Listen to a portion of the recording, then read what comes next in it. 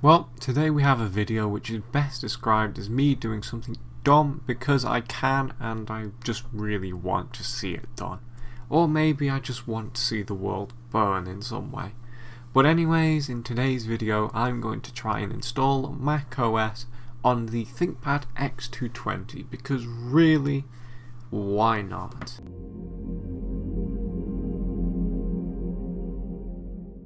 Well, to start off with, I should warn, this video really isn't so much as a guide as it is a bit of an experiment, and I wouldn't follow this as a guide since I probably did a lot of dumb things.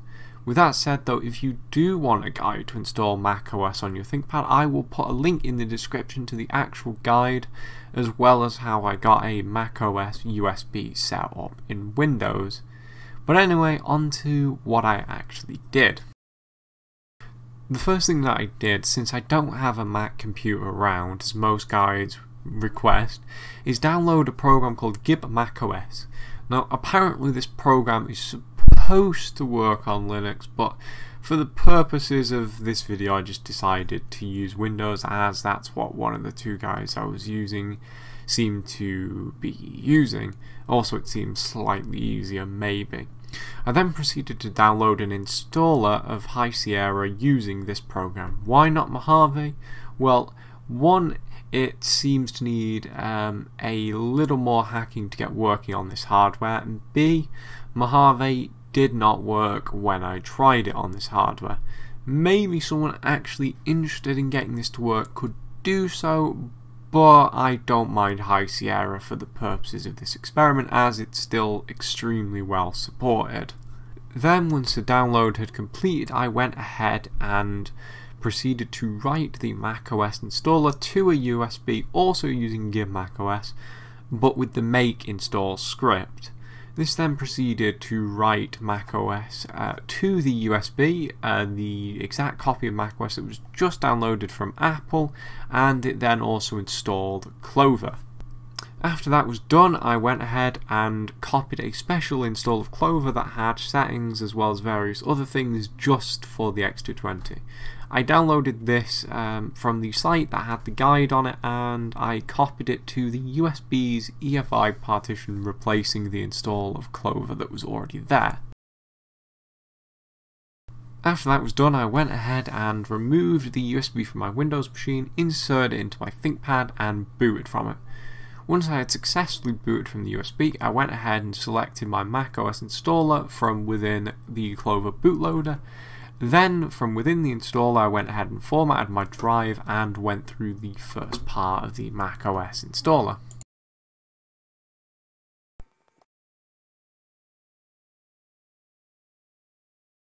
Once that was done, I went ahead and rebooted, still using the USB this time, but in the Clover menu I selected my newly installed macOS on the internal hard drive, at which point it successfully booted and the second part, the macOS installation, began.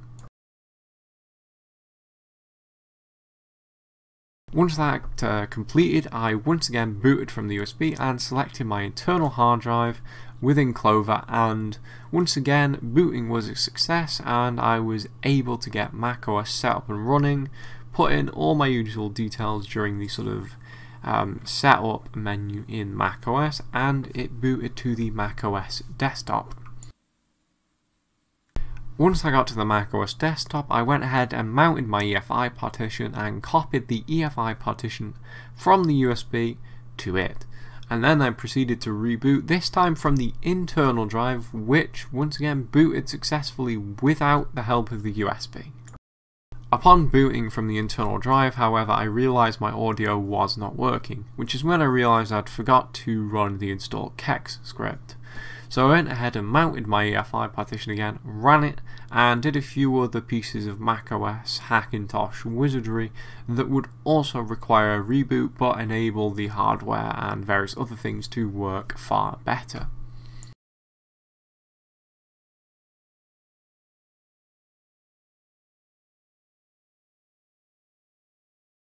I then went ahead and rebooted and everything seemed to work fine, audio and all. It was at this point that I started to experiment. The first thing that I did is I wanted to see if Apple's consumer video editor would work without Metal, which yes, it did. iMovie works fine and performance is actually semi-decent.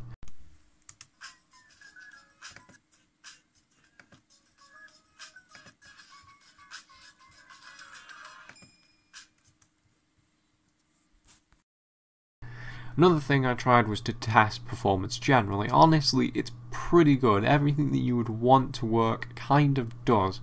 The main thing I tried was like web browsing, which works perfectly, even to the point where HD video playback on the web browser is working.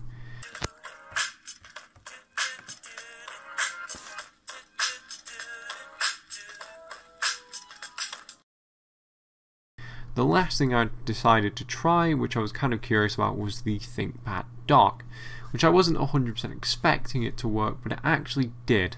However, the audio jack actually on the dock was not working, but I suppose the solution to that was just plug in the headphones directly to the laptop while docked.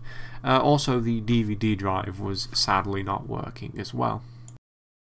Well, that concludes everything I did with this ThinkPad X220 and macOS. So really, my finishing thoughts are, yeah, this does work. The only thing that doesn't really work is the built-in Wi-Fi, although note that this can be made to work by replacing the Wi-Fi card and installing a modified BIOS to bypass the whitelist. Another thing that doesn't work is obviously, as I said, the ThinkPad dock, audio jack and DVD drive, and a few things on macOS such as Metal and Continuity don't work as well. Also, I couldn't make night shift work, but apparently it's supposed to, so your mileage may vary there. So in conclusion, if you want macOS on a ThinkPad X220, here and now, as everything is, you can do that. Although I don't really see why you would, since any advantage macOS could have over Linux or even Windows is kind of lost on this machine, as it doesn't have particularly powerful hardware.